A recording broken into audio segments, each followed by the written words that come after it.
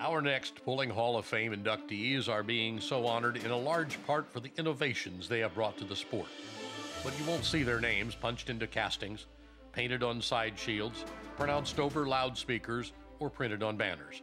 No, the mark that Ken and Cindy Lamping have made on our motorsport has to be studied, to be seen. The Lampings' relationship with truck and tractor pulling began in 1975 when Ken was asked by a friend to serve as co-chairman at Pull, his home county fair in Albert Lea, Minnesota. Ken had never pulled, though then, now, as Ken notes, I love motorsports, period. When the Freeborn County Fair Association signed on with the Gopher State Tractor Pullers the following year, Ken became a director. Cindy helped with entry, and the two operated a pair of scales.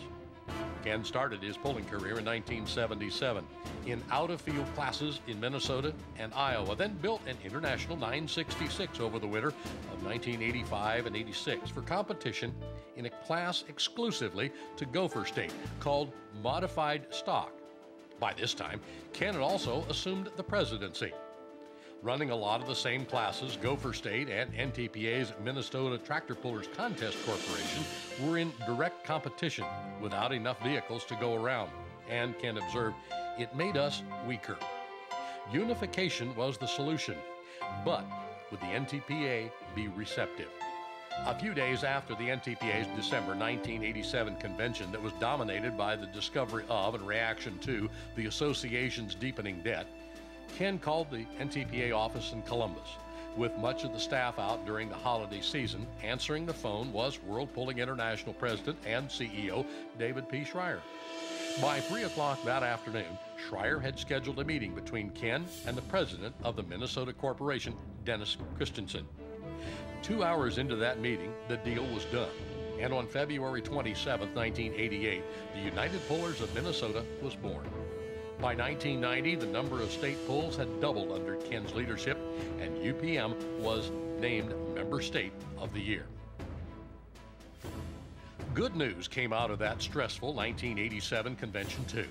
Tobacco giant Copenhagen Skoal signed on to become title sponsor of the entire 1988 NTPA pulling circuit.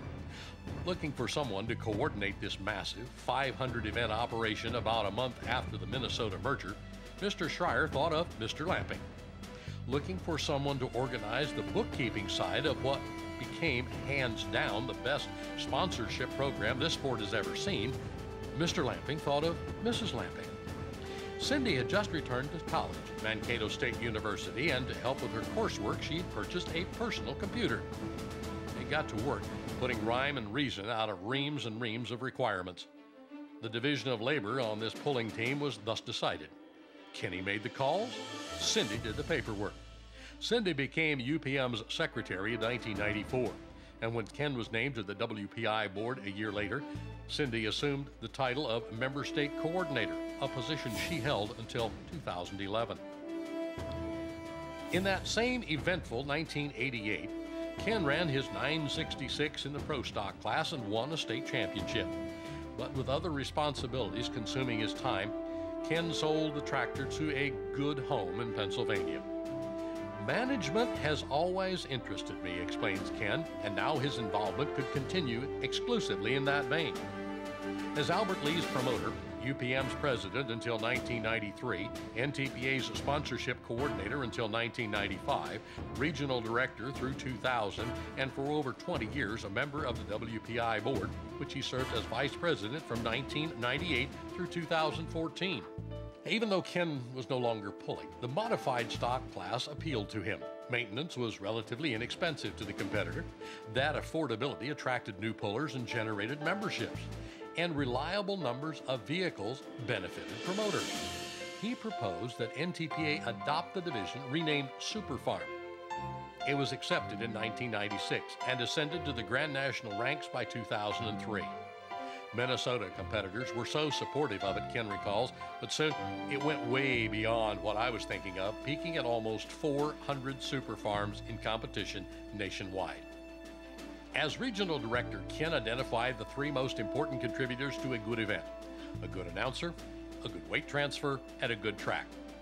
Toward meeting the first condition, he hired authoritative voices Kenny Mack and Bill Darrington. Toward the third, he made sure that events featured well-built and well-maintained power tracks.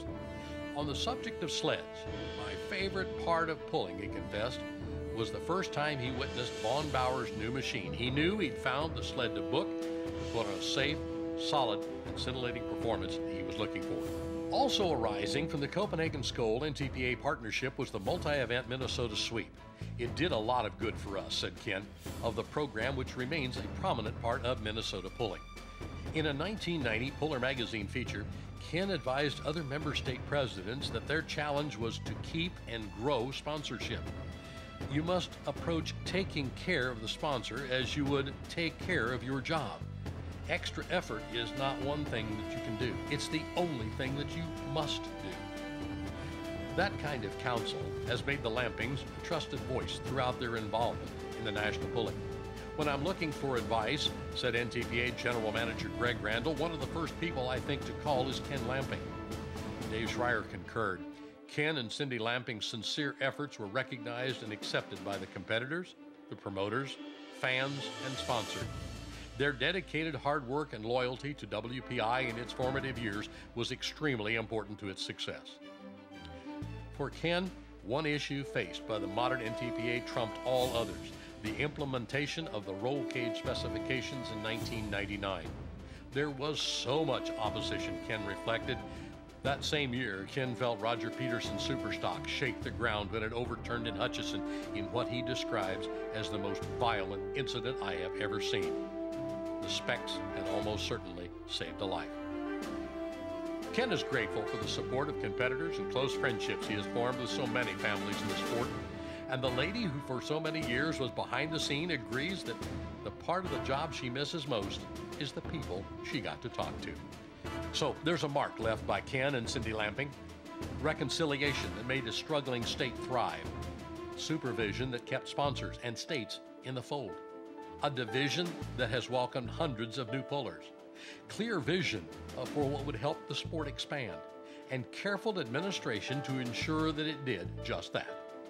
In that Puller magazine feature that focused on member state sponsorship, Ken asserted, "It's worked in Minnesota, it can work anywhere." Those words ring true when applied to so many of Ken and Cindy Lamping's lasting contributions to the NTPA, as well as their service to it together. Please welcome to the stage Mr. and Mrs. Ken and Cindy Lamping, members of the 2016 class, the Pulling Hall of Fame.